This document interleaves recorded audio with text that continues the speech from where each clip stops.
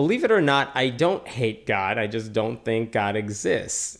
And this is a common thing because you see a lot of atheists fighting against Christians, sometimes whether it's a lawsuit or fighting to convince people religion isn't necessarily true. And people jump to the conclusion that we must have some deep-seated hatred against God, or God must have done something nasty to us and now we want payback. And no, that's not it at all.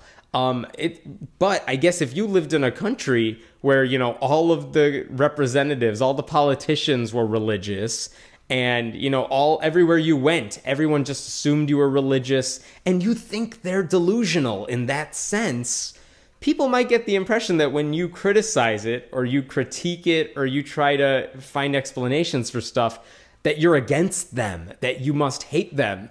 And no, it's not the case. I love the truth more than I disagree with your God.